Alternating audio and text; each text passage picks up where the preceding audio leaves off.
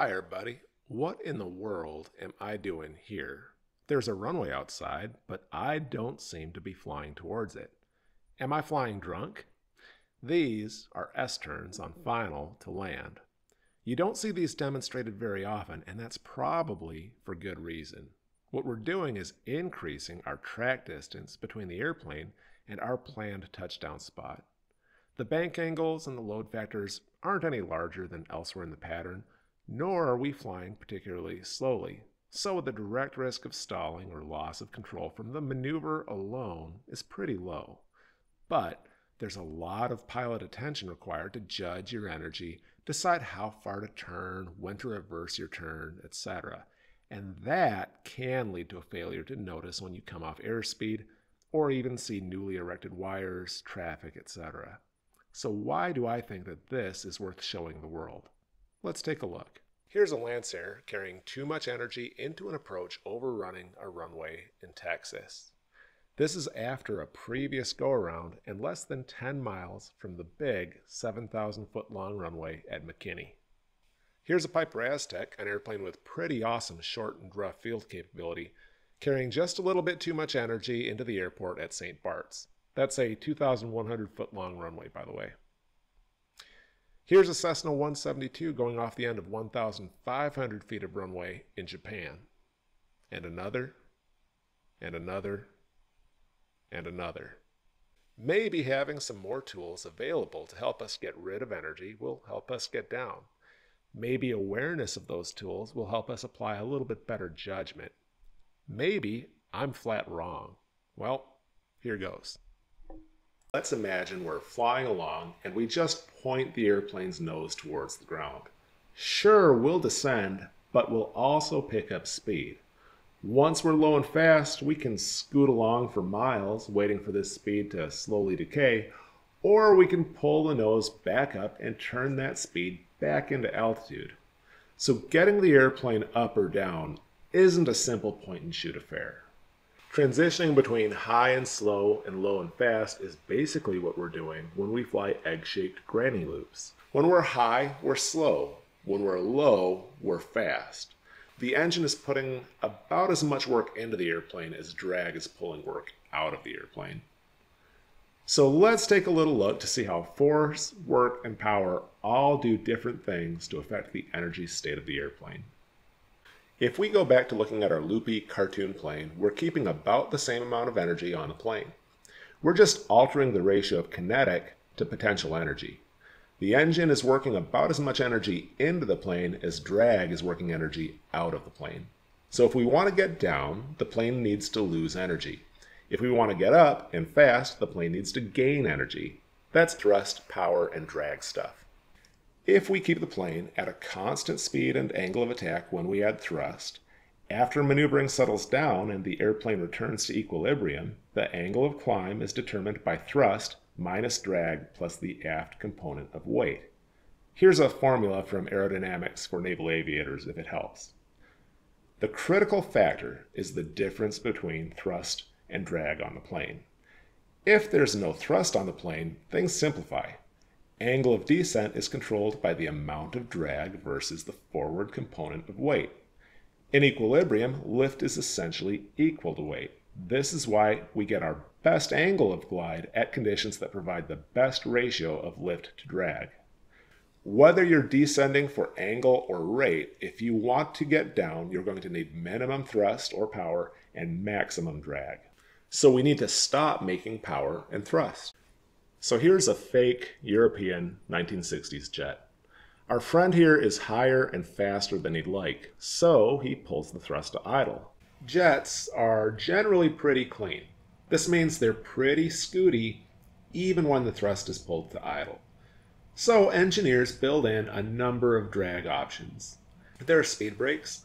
Often speed brakes are just a function of wing spoilers, but sometimes they're panels mounted elsewhere on the plane like the rear fuselage. They work best at high speeds. There are flaps which work best at low speed, and of course we can use the landing gear as a drag device too. Most of the people watching these videos are probably flying planes with propellers and fixed landing gear. Engineers assume props make plenty of drag, and they're right. Pulling the power abruptly to idle is not always a smart thing to do, however. We can also fly the airplane in ways that create more drag. We can dive to inefficient speeds, and we can also load up the wing to create lots of induced drag. Here's a T-38 HUD as the pilot does an overhead brake. The speed tape is on the left side of the HUD, and I've sped this up. Pay attention to how fast the speed decays in the turn versus how fast it decays after the plane rolls to level and before the gear is deployed. So that's enough theory for one video. Let's see what these things do in the actual airplane. Around best glide speed, or 60 miles per hour in my Piper Cub, we lose about 600 feet per minute every time we try it. And over a number of runs, it looks like we cover about 1 nautical mile at the cost of about 700 feet or so. In most airplanes, minimum sink speed is usually only about 15% or so higher than stall speed. So in the Cub, that translates to about 45 or 50 miles per hour. At idle power, with my engine and prop, we see a sink rate of about 400 feet per minute, and we lose closer to 900 feet per nautical mile. There's a lot of instrumentation error in the Cub at these low speeds, however. Idle power and 100 miles per hour straight ahead, we sink at about 2,200 feet per minute. Idle power, 100 miles per hour, but with 60 degrees of bank, we lose about 2,900 feet per minute. This time with a full slip, 3,800 feet per minute. In an engine failure scenario, best glide is pretty useful, and most of us know this. As battery-powered devices proliferate, cockpit and cabin fires become a more considerable hazard. So some of the more rapid descent options may also be worth considering as well. But these are all scenarios which are crystal clear to the pilot. What works when things aren't so clear? One of those scenarios would be when you're high, but for some reason you're not going around to make another attempt at the landing. So I collected a bunch of footage of myself putting the plane in a higher than normal energy state and figuring out ways to get it down. Let's pretend we're gliding our yellow biplane into inflatable advertising cone thingies. Watch the vertical bearing changes to the top of the cones. The red cone we're going to overfly. It's close and you see it move down the windshield and pass beneath us. Judging whether we'll hit the top of the red cone is easy because the change in vertical bearing is pretty big. It's pretty easy to pick up on. Judging whether we'll hit the top of the yellow or the top of the blue cone is tougher though. The differences in angles are smaller. You don't get a clear idea of what we're going to hit and what we're going to miss until we get a lot closer. And what this means is fine judgment of our glide path by eye takes a lot of practice and it takes a lot of attention. We have to work our minds extra hard because we're trying to get what we need to know from data that has relatively low resolution. This is also why it's easy to lose track of your airspeed, reserve lift, or AOA when you're trying to play things out just right. It's natural to focus on your vertical bearing to judge your glide path. So here we are in the Cessna 170 with a simulated engine failure and a clear traffic pattern. At this distance, it's hard to tell whether we can make the runway, so prudence has me keeping my speed at best glide until we know for sure that we have the field made. To land precisely, I need to be about 10 to 15 miles per hour slower than my best glide speed. Now I've gone from low on energy to having too much of it, and this becomes a full flap landing, touching down about 50 feet past the numbers. So even in a low energy situation, you're still going to need to know how to get rid of your energy fast in order to be anywhere near precise. But you already know how to fly. The bigger lesson is one in human factors. Whether we're talking about carrying power into a spot landing, an engine failure scenario, or landing out of a circling approach at night without vertical guidance to a runway, we have a judgment call to make about our energy management, and that judgment call is only as accurate as the information we have in front of us. Reserve lift indicators, AOA indicators, are often placed on top of instrument panels or even integrated into a HUD, specifically so we don't have to take a second or two to look at an indicator. This is because we're spending that much energy trying to discern fine energy management details from rough external cues. Trying to get fine details into the cockpit requires a pilot who's able to receive and process those details. Whether you're relying on an AOA indicator or tactile cueing from the airplane, The data we're using is only as good as our fatigue level, proficiency, our sensors, instrument calibration, display lag, etc. Imagining that we're going to reliably thread a needle from several miles out, especially in the real world and real operational conditions, that's just not realistic. So let's look at some energy dissipation options, starting with a typical forward slip from our pre-solo training. So here we are a little bit high in the Cub. We have forward slips available to us. Slips make the plane more draggy and the wing less wingy. The great thing about a slip is it offers very fine control of the plane's drag, and you can use anywhere from no slip at all to a full slip, and there's very little time delay involved. As soon as you yaw your nose away from the relative wind, out of coordination, the energy is coming off the airplane, and as soon as you yaw the nose back into the relative wind, into coordination, you're back to a normally performing craft. My younger daughter wants to say hello to everybody. Let's take a look at a variation on the forward slip. This time we're closer to normal in terms of our glide path, but we're fast. Our airspeed indicator, along with the airplane's feel, its tactile cueing, tells us that we're fast. We can still use a slip to get rid of energy, only this time we're dissipating kinetic energy instead of potential energy. So we can use a slip to go from being fast to on speed. I'm not making any brilliant points here. Make plane draggy, plane gets draggy, right? But you already know how to fly. The point with both of these slips is the pilot has to be able to know whether the plane has too much energy or not.